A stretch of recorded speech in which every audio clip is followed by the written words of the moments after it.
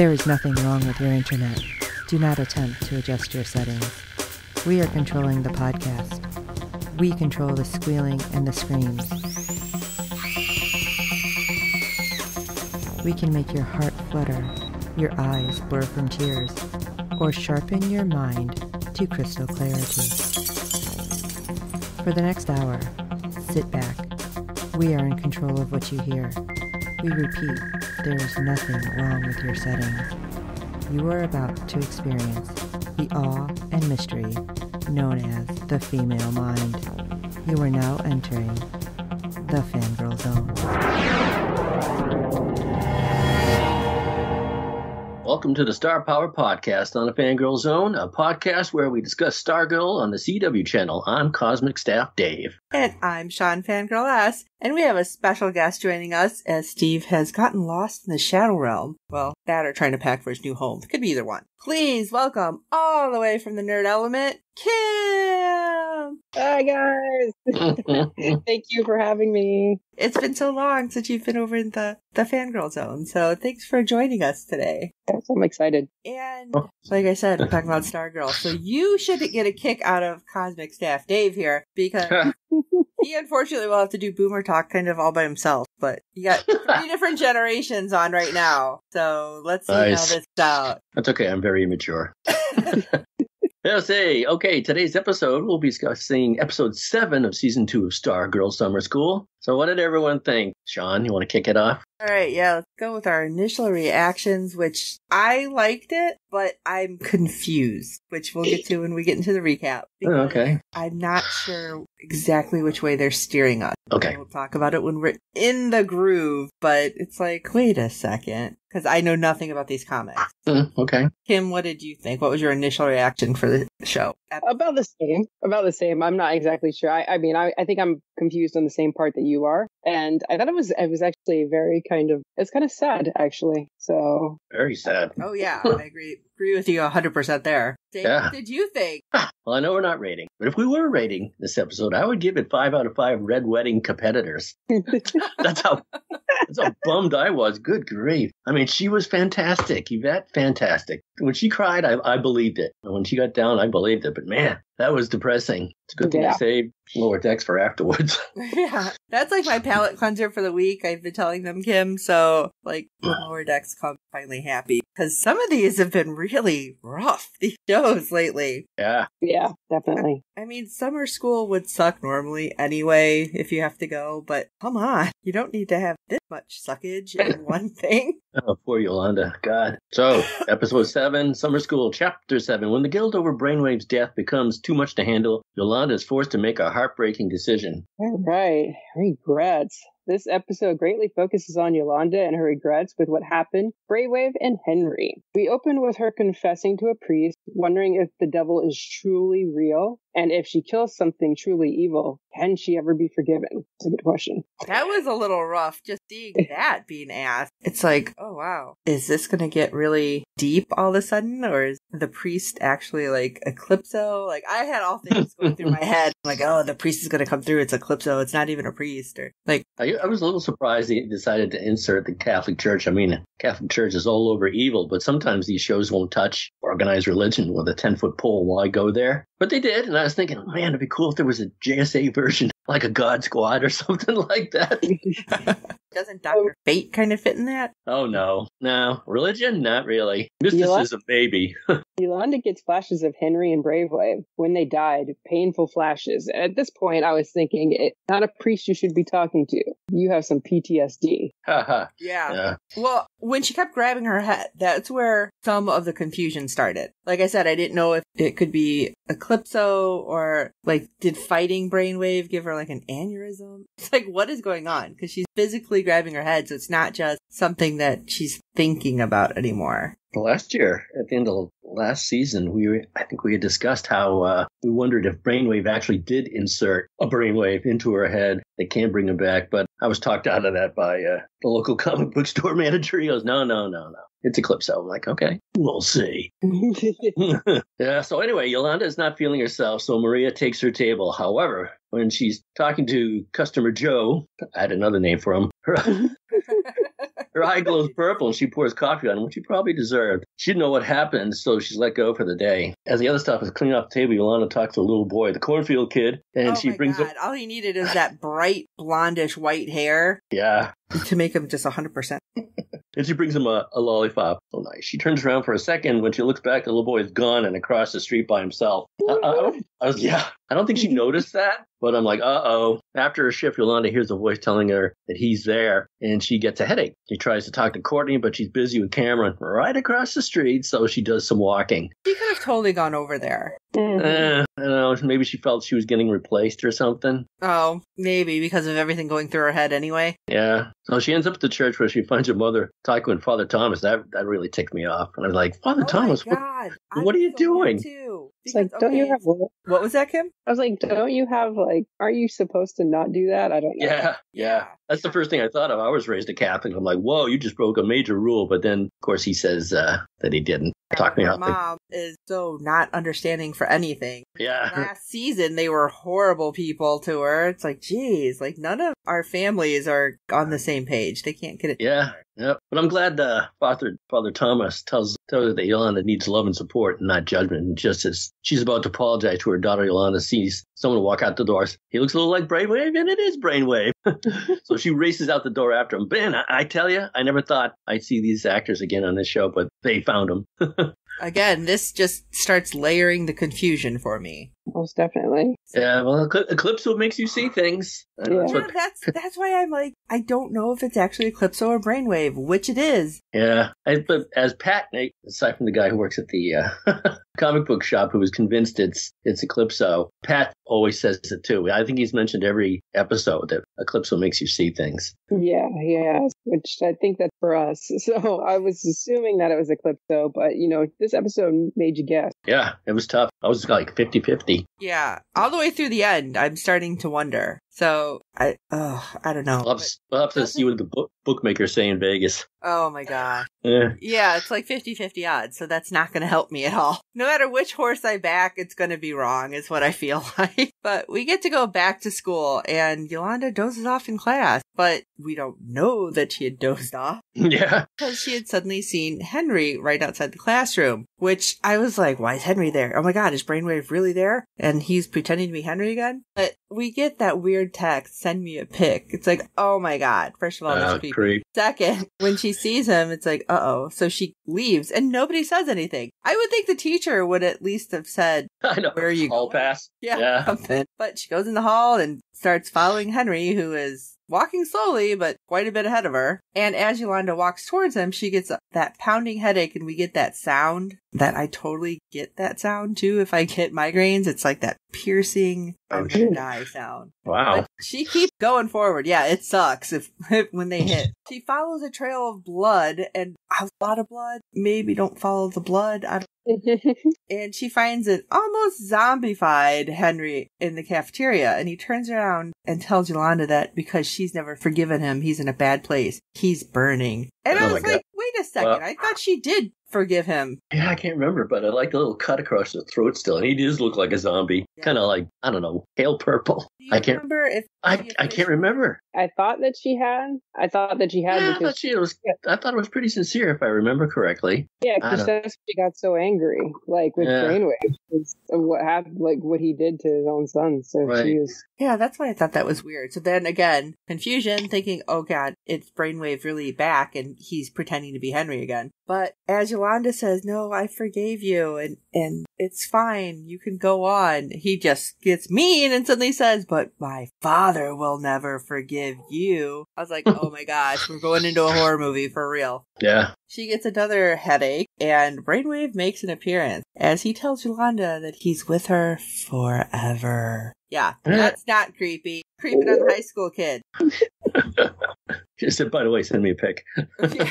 I know. When Tinder goes wrong. Anyway, Courtney wakes up Yolanda in class, and everyone's looking at her because apparently she was yelling no. So she runs out of the classroom. Next thing we know, we see Courtney with her trying to comfort her, and they both have their book bags. Okay, I guess class is over now. Grabbed their stuff and followed her, I guess. Cut away. Yolanda tells her what's happening and how this must be her punishment. And Courtney tries to help her, but she's never had to make that choice. Yolanda is the only one of the team who had to make this choice. So Yolanda does not want to listen to Courtney, that's for sure. Plus, let me say, Courtney has not exactly been the best leader, I'm going to say, because she does not listen and jump at things and doesn't go right most of the time. Yeah, I've always said Rick should be the leader, but as we're to find out, didn't turn out that way. Does talk to Yolanda and gets her to tell Beth and Rick what's going on, so they can work on all of this as a team. And I'm thinking, okay, this sounds good, but is this going to work out? Yeah, I feel like this is a part that started to get me a little irritated here, because I was like, come on, guys. Now, the JSA get together, and Yolanda's like, I don't know if I should do this. I don't know if I should bring them in. But with a little nod from Courtney and some encouragement, she admits to Beth and Rick that she killed Brainwave. Now, of course, Rick is like, I would have done the same thing if I had the chance. And I actually expected that from Rick. Yeah. Good answer.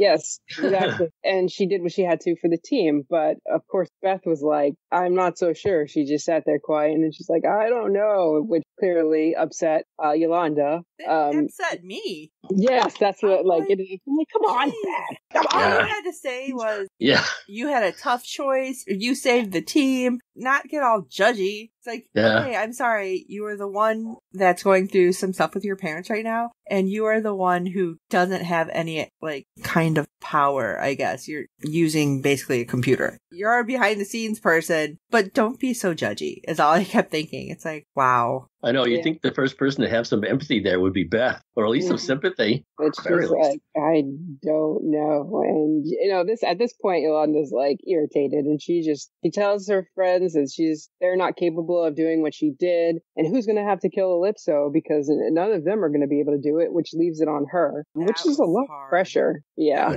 Hearing that. I know it. She was so good. The actress is so good in this episode, but that was very difficult to hear. Yeah, and she doesn't want them to have the guilt to know they'll always be a killer in God's eye, and so she puts it on her, so you actually see this weight that is on her shoulder that I didn't even think about that. I was thinking about, okay, she's going through all this guilt because of what happened with Brainwave, but she also has this pressure that she knows Eclipse is going to have to die because they've said it, and she feels like she's the one that's going to have to do it, and that's just really rough. Well, I think part of it too, with her being hardcore Catholic, I was brought up Catholic too, Dave. So me too. There's a lot of basically Catholicism is a lot of guilt. That she's so upset that she's trying to talk to the priest, that she's trying to figure out if the devil's real, because she, of course, is thinking Eclipso is the devil. And now, one of the 10 commandments, thou shalt not kill. And she has already broken it once. Is she ever going to be able to be forgiven for that? And I can see that just weighing on her. So it's not just, oh, I did what I had to do, or it was the heat of the moment. It's going to be something that's going to haunt her for a really long time. And I absolutely agree with you, Kim, that she has PTSD. I think we've talked about that before, right, Dave? Yeah, we have. Yep. And I don't know, the way this ended, it's is she going to be able to get past this? And we still have quite a few episodes, though. So I'm hoping she's able to bounce back and get some help, or I don't know. We need to bring in, I don't know what Dr. Fate does. Maybe he can help her with her guilt. Something. I should have a tinfoil hat theory for that. I do have one, but not for that. Well, So what's Yolanda do? She goes back to the church to confess to Father Thomas, and I'm thinking, doubting Thomas? And she lets it all out, which was super convincing, too. When she started crying and she buried her face in her hand, I think it was that instance, man, oh, God, she's good. But this is so sad. And while she's confessing, Brainwave appears and brings up the fact that Henry's death is because of her. Yolanda gets out of the room and comes face to face with Brainwave. I'm like, wow, they really did bring this dude back. I kept thinking he was actually there. I mean, the actor. Yes, I know, but I thought it's not just in her head. She was actually facing. Oh, yeah, for sure. This is just adding to confusion. Yeah, at this point, I didn't know what to believe. Yeah. Well, when I saw him inside the confessional, I figured it was some type of hallucination, since we'd already seen one before with Henry. Anyway, he admits that he underestimated her, but she underestimated him too. Yolanda tries to run away, but Brainwave closes his door. Even now, she can't even escape anymore. So he'll be in control, and her body will be used, and Brainwave will live again through her, which is really strange and creepy too. When he explains this, I'm like, first of all, evil villain monologue, but okay. Yeah. Did that happen? Did he put something in her head? So he is technically not dead. Or again, is this just guilt? That threw me the other way too. I'm like, oh, is he there or not? Did they really stick a little something in her head at the end of last scene? But as I mentioned earlier, I was convinced that it was really Eclipso and he's doing it. See, I'm starting to think that's why Eclipso couldn't necessarily affect Yolanda. Like, since he's in his little physical form. I would say something's in her head blocking him. I think, though, thinking about it, though, the reason why we saw the kid, because we saw a kid around her this episode, was to tell us that he's doing this. Yeah. I hope they explain it next week, because I'm so confused. So, anyway, there's the high-pitched ringing, and Yolanda's mind is nearly exploding. Courtney shows up, but Brainwave gets to her, too. But Yolanda suits up somehow, claws Brainwave's neck, which turns into Henry. He tells her she's going to burn with him, and he's on fire. Man, Courtney puts the staff on the ground, and Yolanda is freaking out. She tells Yolanda it's going to be okay, but it's never going to be okay. Yolanda wants to be left alone, but Courtney can't do that. That's true. She can't leave anybody alone. So Yolanda wants to know, why'd she do it? Why did she choose her to be in the JSA? She wasn't supposed to be Wildcat. And she had go through that a little bit last year, too. Yeah. She was going to, she wasn't supposed to hurt anyone. Yolanda tells Courtney she's never putting that costume on again, and she quits. Yolanda's going through a lot now more than ever. While she quits the JSA and her job, her former team will always be there for her. Yeah, except for Beth. Hopefully it's just a temporary setback because the team needs Wildcat, but Yolanda's mental health is definitely a top priority. Of course, as it would explain to me, too, this is what Eclipse will do. And Pat always said this, too, that he's going to try and break everyone up, turn everyone against each other. Kind of Voldemort-ish. Yeah. My tinfoil hat theory is when she returned to the church and I looked at the church sign and it said St. George. In English mythology, St. George slew the dragon. I'm like, oh, yeah, okay, I get it. Maybe it's a little subtle hint that dragon is Eclipso, and so who's St. George? And that would be the Shining Knight. So maybe the Shining Knight's going to return to the show. And that would mean 3 would return to the show as far as the original, because we know the original Starman's out there, even though he seems to be from another Earth, and we know Dr. Midnight is out there. So maybe the Shining Knight will return too. What do you think? That's an interesting theory. I wondered why they kind of focused on the church name. Yeah, I'm going to look for a little subtle thing as we continue to see if maybe there'll be a green light deep in the background or something silly like that as a hint, or a Green Lantern or something. We'll see.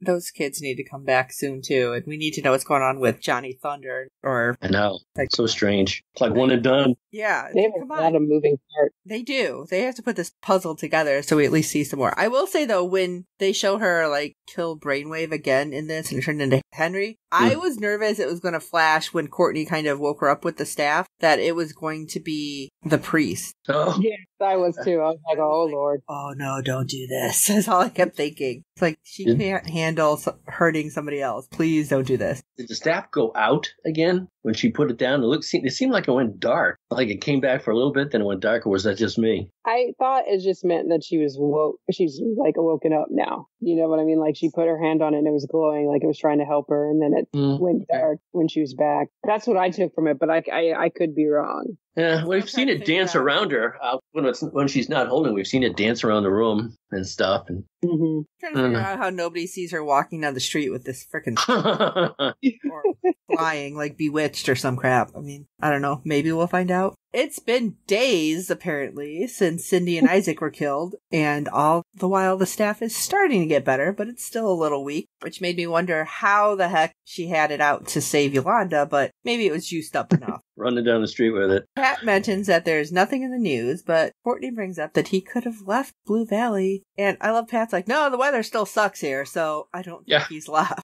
Yeah. He's no longer in the Black Diamond, so what does Blue Valley mean to someone or something like Eclipso? Whatever the reason, Pat knows it's not good. I really thought we were going to get whatever they're holding back at this point, but nope. Not yet. Beth's having a hard time trying to track Eclipso, and she also hasn't had any good luck trying to get a hold of Midnighter again. Well, Pat is training the newest GSA member, Mike, by mostly fixing Stripe, which that I found amusing. The only Were amusing they part of trying the to show. nod? I need you guys to tell me that Pat might have some power, like he might be a little stronger. Super strong. I don't know. He's never showed it before. Why build a robot? Or do you think it's just that Mike, they're trying to show how behind He's got nothing. Yeah. Because, like, when he hands him the bucket of lug nuts with, like, one hand, and Mike's like, whoa! You know, dropping it, and basically, like, putting his whole body weight on the wrench. That's why I'm like, I didn't know if they're trying to hint that Pat might have some strength. I don't know. Like, I haven't seen it before, so I just thought it was like, okay, Mike's a little kid, you know, and they're trying to make him look like a little kid, but he's obviously growing in real life. So They're trying to show that he's still little, basically. I guess so. Little. Yeah. Maybe Pat's trying to show him that, kid, you can't even tighten this righty-tighty, lefty-loosey, and you want to go out and fight villains? I literally have to do that. I'll say that all the time when I'm trying to do something like, wait, right? Oh, yeah, okay, got it. Yeah, okay, that's going to be with me forever. How does Mike not know that? Everybody in the world knows that. Come on. Well, at least fixing Stripe is something to keep them occupied while Eclipso's on the loose. However, Pat steps outside to get some parts from Zeke, and Mike happens to spot something glowing and purple on the table. Why is the Black Diamond there in pieces? Oh my God, I couldn't believe that. I'm like, who leaves that there? Right, just in a little cloth. Yeah, I know. Secret cloth. Is that what it is? I don't know. And then he starts playing with them, because why not? You didn't just see what happened when he threw a piece at Cindy and she disappeared into the sub-basement, the Shadow Realm, whatever. Yeah. But as he's playing with them, he notices a leech, and then there's a whole bunch of them, and they're covering his arms and his neck, and I was like, whoa. I don't know. It was gross to me. I know it wasn't real, but it was gross. Did you ever see the movie The African Queen? Boomer Talk. It's Humphrey Bogart. At one point there, in there, but I don't remember. Yeah, it is so swampy that he has to get out of the ship, and he's pulling it through with a rope. And he finally gets to the other side of the swampy parts, and he's on the ship, and he's covered with leeches. Covered. Oh, it's super gross. Ugh.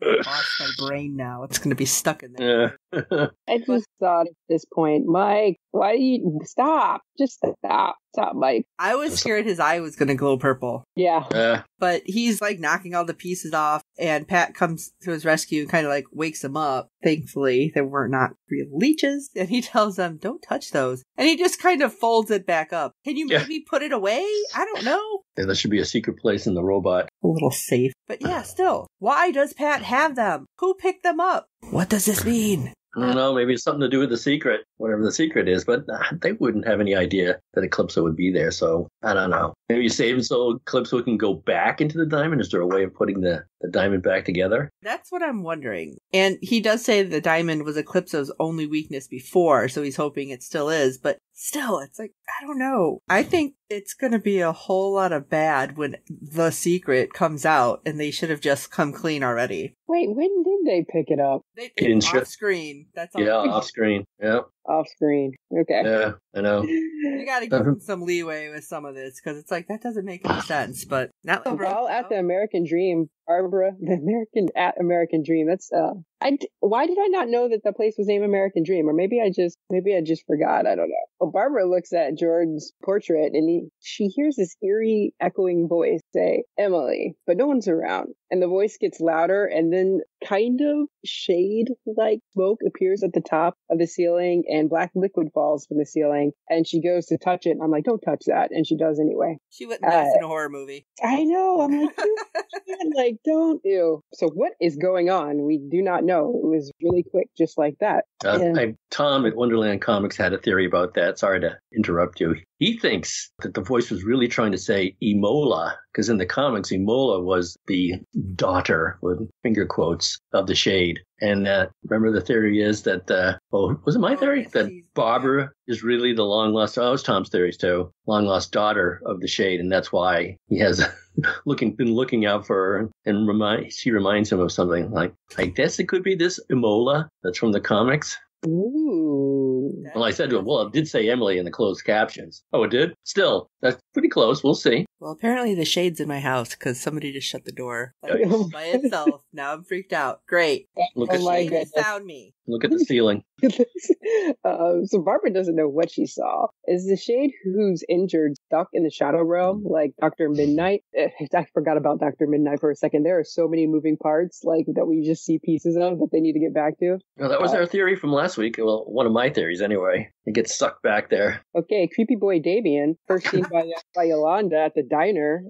He is skulking around. He was in front of Beth's house the final minutes of the episode. Okay, see, this is the thing that it looked like from the previews the next episode is going to be about Rick, but I feel like because we saw Damien, I'm just going to call him Damien, in front of the diner for Yolanda, and this episode was about her head being messed with, that Beth is next person up. Yes. I think he's going to make her see, I don't know, either her parents splitting or, I don't know what, disowning her and leaving her there, or at least Dr. Midnight. And Dr. Midnight would be, yelling at her saying, you don't deserve to follow me or something like that, or follow in my shoes. I figured it was going to be the parent thing. Yeah. It's going to be like, no, you can have her. No, you can have her. Yeah. Oh my gosh. Yeah. Wow. What? It's going to devastate her. Yeah, that's a good one. I mean, it's evil, but it's good. All right. This was crazy. Final thoughts on the episode? Still a little depressed. Yeah. It was a very heavy episode. And I really do hope Yolanda gets some help, because she's not like she can go to a counselor and say, this is everything that's happening, because they'd be like, yeah, I'm committing you. Yeah. I don't know. Gosh, this was rough. Like, so far, we've had some ups and downs with Stargirl, but this was a lot of psychological, pummeling, is what I'm going to say for us. Yeah. What if she'll be in the episode at all next week? Yeah, and her mom, again, I just want to say, when she picked up the call from Courtney, and she's like, it's your fault. It's like, maybe look in a mirror, okay? Just throwing that out there. But I'm surprised she went back to the church. She was seen so taken aback that Father Thomas might have snitched on her, but she went back anyway. Well, you know how we feel. We'd love to hear your thoughts and know all of your questions for each and every episode of the season. Nothing to bark about. Hot Dog agrees. Our deadline for feedback is 6 p.m. Eastern every Friday during the season. You can send your feedback by audio or email to contact us at fangirlzone.com. Please review and rate us on iTunes and any other platform you use for your podcast. With good ratings and reviews, it helps other fans of the show find us. Tell your friends, and I hope you are enjoying our podcast. And don't forget to check out the other great Fangirl Zone podcasts. Stuff like the Mudhorn Clancast, for example, if you're into Star Wars stuff. So don't forget to go to www.fangirlzone.com. You can hit our contacts page and find all the ways to get a hold of us that way as well. Say hi to the pod dog, who is just into talking this week. And again, I encourage everybody to send any boomer talk over to us so Steve and Dave can address it. And come on, I want you guys to stump them with something you found that we didn't find. So for this episode of the Star Power Podcast, Kim, that's you. Hi, I'm Kim. I'm Sean, Fangirl S, and I don't know if my staff is ever going to glow again. This is Cosmic Staff Dave, and you can count on me to keep wrenching